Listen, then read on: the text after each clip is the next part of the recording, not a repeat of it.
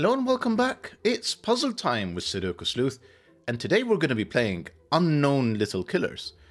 And you've got Sleuth here just rounding the corner for potentially an unknown little killer. I mean, you can see somebody fully disguised as a ninja covering their head, features, face, and poised to strike. Now, fingers crossed, Sleuth here is going to round the corner. Well, not round the corner. Is going to sort of realize that he's in danger and maybe back up a bit.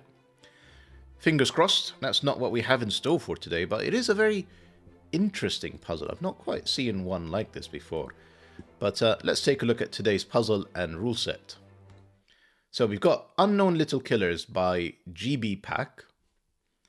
And two rules, really. The first one is Irregular Sudoku. We've got a 6x6 grid, so that means place the digits 1 to 6 once each in every row, every column, and every region, which you can see is a little bit irregular shaped and not necessarily consistent either. Then we have this unknown little killer part. So digits along the indicated diagonals, sum to the number given.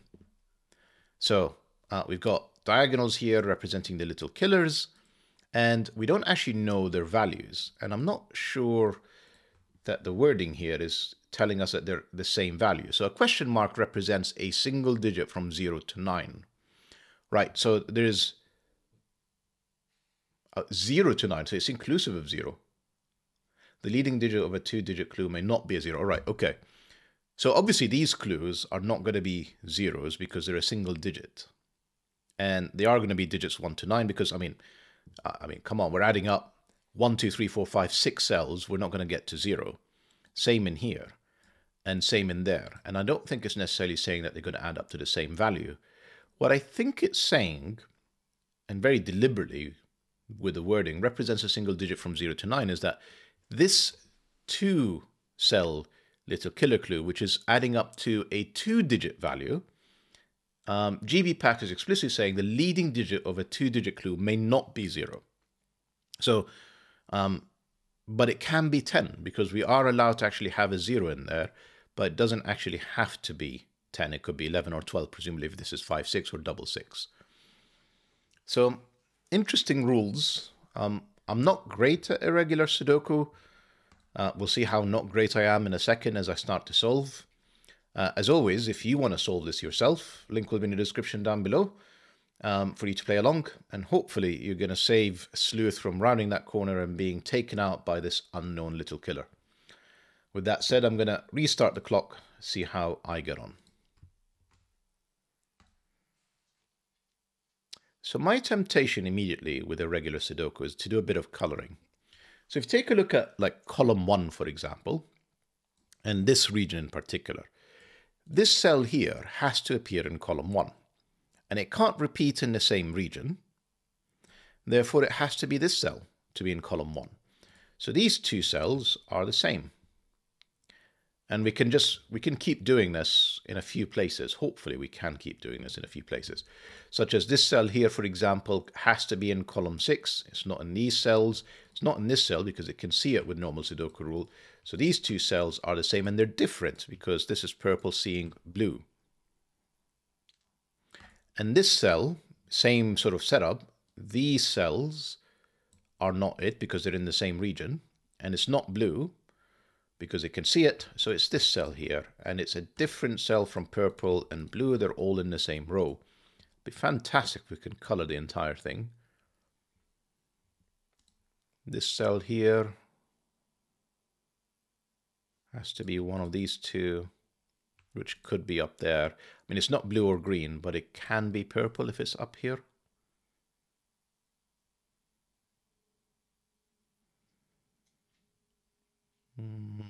Not too sure.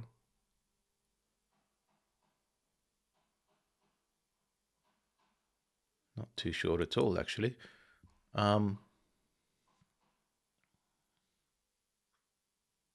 What?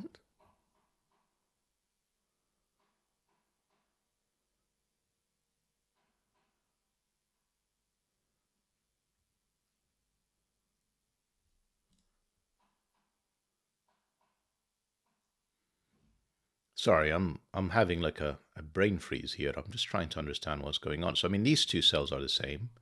Right, that's helpful. I'm going to go with yellow because they're not blue and green. So, I mean, sorry, I should have looked at this region. And this cell here obviously has to be in row 6, and it can't be in the same region. It's got to be in here. Now, because these two cells are the same, they also see blue, green, and purple. So it is yellow. Can I put yellow anywhere else, really? I'm not sure I can.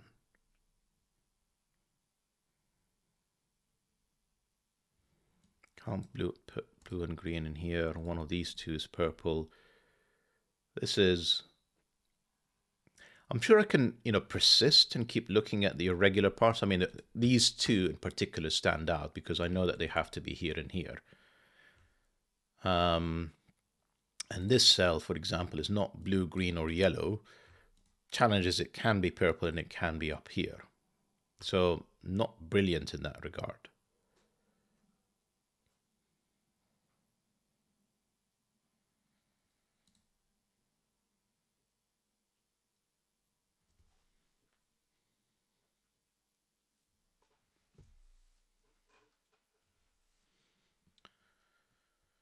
Huh. Where am I going next?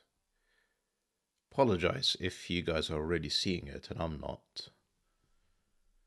I'm gonna do something odd. I'm gonna just flip to letters for a second. I'm gonna call this A and I'm gonna call this B. And we know that these two are from A and B. Now this cell here could be yellow and it could be up there. And this cell could be purple and it could be up there. What's interesting is that even if it is yellow or... Yeah, this is not helpful. Right, maybe it is time to think about the little killer clues. Maybe that's the way to go about this.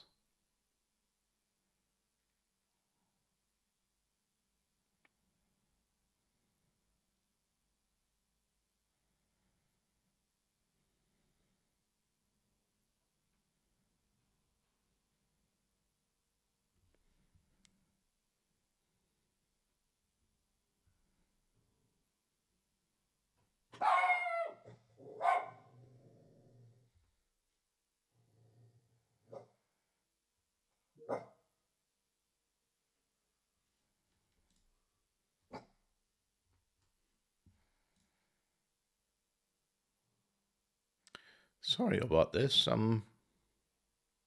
You see, like, one thing, so I'm fairly sure the next step is little killers, but at the same time, I'm finding it a bit of a challenge to sort of link it all up. Sleuth. We've ignored this region. Right, this is green. Right, this is now more interesting. This is now a lot more interesting. And I'll explain why. This diagonal has to add up to a single digit. And look at this. We're already at 3 different digits. So I'm already at a minimum of, let's assume for a second yellow, this is the absolute minimum, is 1 plus 2 and 3. So I'm already at 7. And I have 8 and 9.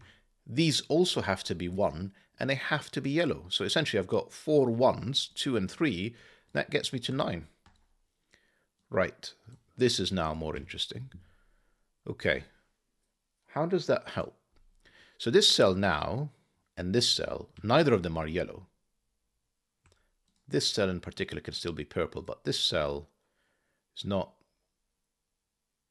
Oh, it's none of them. This is unique. This is a new cell. This is orange, because it's not purple, blue, green, or yellow that's already in the same region. So this is new. And it's in one of these 2 cells. Right. Okay. Right. Let's carry on using the new information that we have here. This is 2 or 3. This is 2 or 3 because again, this is 4 plus 5. It would add up to 9. That's the maximum. Now, this can't be a 1. In fact, we can finish 1s. We may as well. That's 1. That's 1. That's 1's done. And if we take a look at this diagonal next, because you can see that this is already at least a 4. It's not 2 or 3 or 1. That's already a 4. And because neither of these could be a 1, this is a minimum of 2. With a 4, I'm already at 8. So there's 1 degree of freedom, which means that could be 5 to get me to 9. That can't be, well, I mean, there are 2 3s. No, they're 2s. I really should sort of articulate what I'm doing here. They're both not green. They're both purple because green can see both of these cells. Now, it means that they're both the same digit. If they're both 3 plus a 4, that's already 10. I've broken this puzzle. So this is a 2, and these are 3s. And this is 4 or 5. Right. Can I do a bit better now? I don't know what this is. I'm going to ignore the orange. Where does 3 go in here? Right, 3 can't be any of these cells. That's 3 in this region. 3 is in one of these 2 cells in here. How many? And 3 is in one of these 2 cells in there. And this makes this diagonal very interesting. That has to be a 4, a double 4. Because this cell here is not 1, 2, or 3. This cell here, which is part of this diagonal, is again not 1, 2, or 3. Now, if it's anything other than a double 4, we've broken it because, again, we'll be adding up to more than a single digit. So this is a double 4 that makes blue a 5, which we can afford to be fair, given that this is adding up to 9. We can come back to that in a second, but essentially this is 4, 5, 6. It was never a 3. We need to get to 2 digits, if you remember. If I have a 3 in here, even if I maximize this with a 6, that only gets me to 9. So that was a silly pencil mark all along. I'm sure you guys spotted this earlier. So this is 4, 5, 6. That is not a 4. This 5 tells me that this is a 6. This is a 5. That is no longer a 4. I could still have a double 5 and get to 10. Remember the very specific language that we have in here. But I'm sure we can do a bunch of Sudoku now just to finish up.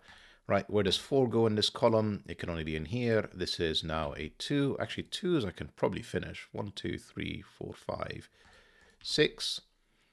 I need a 5 and 6 in here. That 5 tells me that's the 5, that's the 6, that's the 4. 4 was orange, apparently. This is a 6. This is now a 5. This is indeed 10.